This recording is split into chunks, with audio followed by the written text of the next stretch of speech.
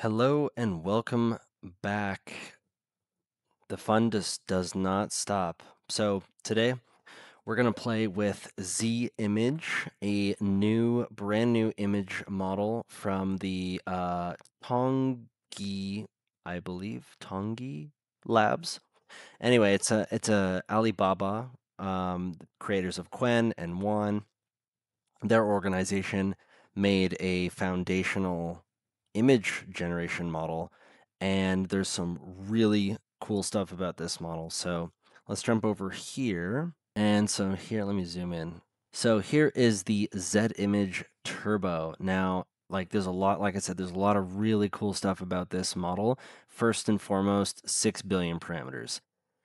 That means this model can run on MacBooks. It can run on low consumer grade hardware. And as someone who came from like the SD15 Stable Diffusion 1.5 world, like myself, this is exciting because over the last couple of years, the models have just gotten bigger and more demanding and almost to a diminishing return level of quality. So I'm really excited to see Z Image because the quality is so good, guys, but it's really small, and that's awesome.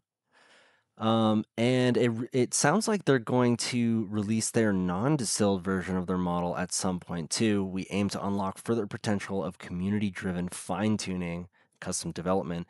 That's awesome. I mean, Pongi Labs here, the Quen group, they have been just steamrolling open source, and I'm so stoked to see the non-distilled version of this model. Again, we're gonna get into it in just a second, but I just wanted to go through this model suite because there's a roadmap here that we should all be aware of.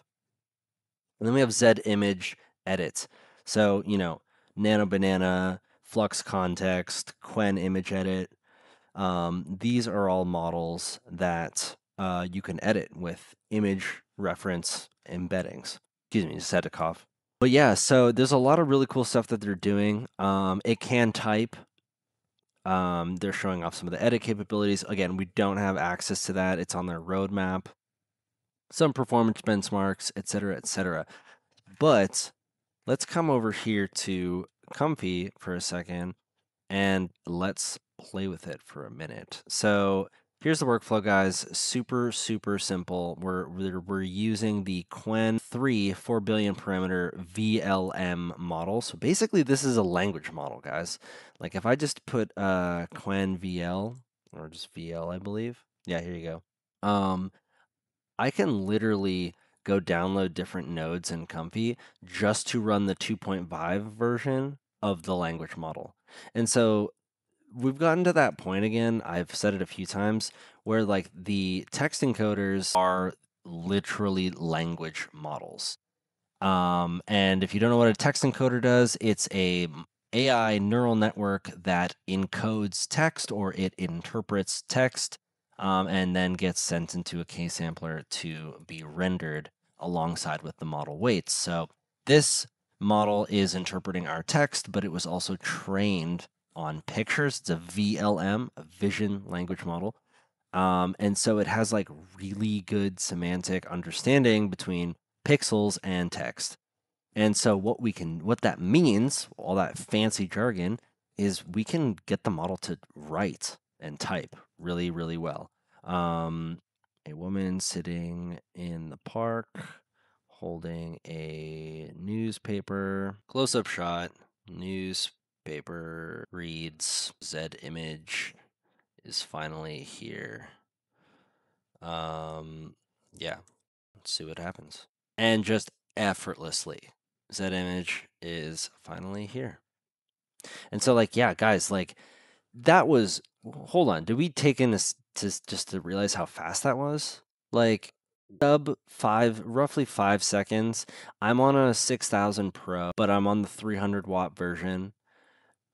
I'm gonna guess that on a MacBook Air M3, M4, you could probably get this thing running in like 40-second, 30-second, 40-second renders at 1024. Like that is so refreshing. And number one, it can type. And so like that's huge. Number two, it's super fast. Number three, it's lightweight. A lot of hardware can run it. But it also actually just looks amazing. So I'm going to jump over to GPT and just get some prompts because it is a language model, so it is comfortable with huge swaths of text. So write me a prompt that depicts beautiful vintage photography. Just need something simple. Okay, cool. Paste that in here. And beautiful I mean, flowers, sure. Let's just use flowers.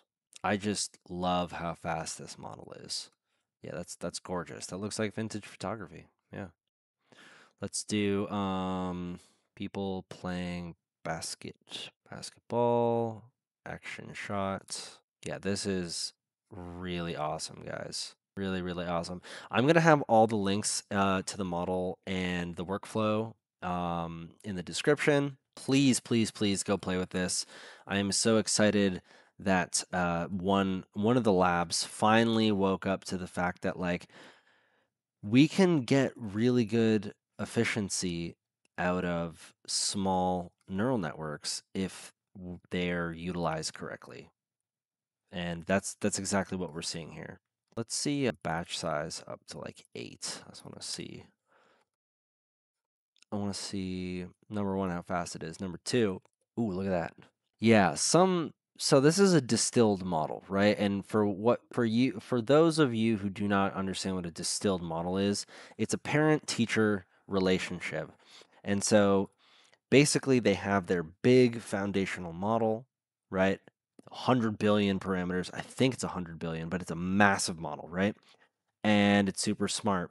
Well, they do this thing called a teacher-student distillation, where the main model teaches the small model how to perform its tasks in a like accelerated kind of way, right? We're kind of just like skipping the line and getting like the master's secret sauce right away. And what that results in is models that do not require CFG. You can do CFG distillation. You can also do step distillation, as well as like a few other things. But CFG is essentially classifier-free guidance. It basically drives how much your prompt affects it, right? Now, as you can see here, my positive prompt is plugged both into positive and negative. Well, upon like intuitive nature, that sounds crazy. Like it sounds conflicting, right? But because my CFG is at 1, when the CFG is at 1, it doesn't encode or it doesn't process the negative prompt at all. And so what is the result of that? The result of that is it's only processing half of the data, so it's twice as fast. And that's one trick that this model is so fast. It's very common across Flux, and if anyone's used LCM LoRa's or Light X2V LoRa's, it's the same idea. That's how distillation works for CFG. Step distillation is pretty much the same thing as well, but for steps, right? You're teaching the model to perform diffusion with a fewer amount of noise removal steps. And so, yeah, that's why I have double positive and negative plugged into one encode because it doesn't matter. There is no negative prompt here, so there's no point having one. So one thing I wanted to figure out is like how flexible is the model's seed? Now, usually in distillation models, the composition suffers, but this seems okay. The variance is good enough where it's following my prompt, but I still get options where the Quen image model, the distillation, suffered pretty badly from that. Let's get another one. Let's do dog mid-air catching a hot dog in the background. A plane flies overhead with a banner that reads machine delusions. Let's see if it works. I'm also running 8 at a time. I mean, that's okay. No, let's cancel it. Screw it. We'll just run 4. Yep. Very, very satisfied. And so I'm really looking forward to fine-tuning this. Laura's, I mean, if this architecture seems sound, clearly, these images look amazing.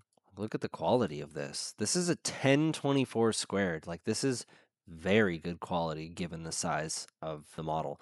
I've seen models 3 times as big not be able to produce images this clean. The texture, the bokeh, the fine grain detail on the fur. Like this is a very good foundational model. Also, it can write. It literally followed my prompts to a T, except the plane. It is a banner, but it's not on the plane. But also that was like my fault. I could have conveyed it better. Um, let's try its reasoning abilities. A red box filled with 3 green balls sitting on the floor. Overhead, a yellow lamp shines down while a raccoon writes in a notebook in a 1990s vintage living bedroom, Fujifilm photography. So this model's definitely was fine-tuned. Damn, that's the prompt.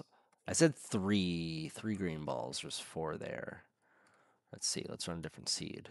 No, AI models still can't count. That's still a thing. Image wise, they have trouble counting. So the other thing here too, guys, is this model was heavily designed for realism. It does realism better than it does anime, than it does many other styles. However, I would imagine training this model would be incredibly fast. I have seen some talks that it might not even be possible to train. I don't doubt that. Pixel art girl sitting on a bench. Let's see. It says pixel art decently enough. What about anime girl walking through a park? The rest of the world she's in is realism, and she's a cartoon. Pretty cool. That is really good for the size of this model. What about extreme aspect ratios? 2048, 256. Yep, DIT, baby. Just figures it out. Still looks really good, too. And so let's go back to I'm just going to do 768, 1024. I like a nice portrait. And let's build a quick little upscaler. So nothing really to this workflow, guys. Model vey. I didn't really talk about the vey. The vey is actually Flux 1. So the AE vey. So you've probably seen this before if you've ever touched Flux. This is the same vey. Vey stands for variable auto encoder. It's the compression part of diffusion. It does all the compression. It's from Flux, so nothing really special there. And then, of course, I'm running the BF16 weights from ZImage. You can also get them from the official Comfy ZImage Turbo repo. Again, all the links in the description, etc., etc. But let's build a quick little upscaler. So I think I'm just gonna resize by factor. I just want to get to do this dirty. So basically, I'm just gonna scale up the pixels 1.5 times. Bilinear is fine. And then I'm going to encode, and we need our vey, and then I'm going to feed it into, so what I just did there is I selected everything, copied it, Control Shift V instead of just Control V, and it comes up with all the connections. Now I can encode this back down, and there we go. So now I'm going to lower the denoise by 5. And also I'm using the Res 2S sampler. So I am hitting this. This model is actually faster than what I was leading on. If I set this back to Euler, for example, and I just hit go, like look at that thing fly. It's crazy fast. You know what? Let's just leave it at Euler because it's just so satisfying. But Res 2S hits it twice. It hits the image 2 times per denoise step. So it's just very fast. Also, something to note is the model does work well at low steps. I'm just going to do 1 step. So that's 1 step. That's 2 steps. Pretty good. Not quite, but pretty good. 3 steps. Honestly, at 3 steps, that's pretty acceptable, but honestly, 4 steps, boom. And this model is pretty much there. We're just going to run it at 8 because that's what it was distilled to be. I believe it was 8 or 9. And then we're upscaling the pixels, we're encoding the image back into a latent, and we're going to denoise again at a 0.5. So it should be 1024 times 1.5. It'll be 1536 on this end. It's pretty good. We lost some of the realism. It kind of got flattened out along the way. Maybe we need more denoise, 0.6. That looks about right. Maybe scale it up by 2. So we're going to go to 2048. I just love the style of this. It feels like it has film grain baked into it. I don't know. This is the first model I've felt where it's almost cinematic. Really interesting. So let's play around with some more prompts. Write a prompt about a ship at sea. I want to see how it does. I'm not a creative writer, guys. I'm real sorry. It's just not my strong suit. Wow. For a one-shot 1024 768 image, and the subject is so far, that's a really nice picture. And then again, our upscaled one, a lot more detail in the boat. I don't know, this feels really nice. Let's do a pirate ship. Extreme low angle of a pirate ship passing by from the view of a small life raft. A man looks up in shock as the ship passes closely. It did it. Doesn't make sense, but what are you looking at, dude? The boat's behind you. We gotta randomize this. Interesting. A man running from 1,000 chickens. They all have hats on. Oh my god, that is a lot of chickens. He's not running from them, he's running into them. Looks pretty good. Hands messed that up a little bit. Things are a little out of focus, but honestly pretty good. Let's bump the denoise up and let's bump the resolution up. I want to render this at 3,000 pixels. See if I can do it. Made a little more bokeh than what I wanted here. But anyways, guys, this is a fun one. I'm really going to keep close tabs on this model and the edit model coming out. Again, all the links in the description for this quick little workflow I threw together, as well as the links for all the models. This is one you guys do not want to miss. It is one that I pretty much can guarantee will run on everyone's local machine, which is awesome, Macs included.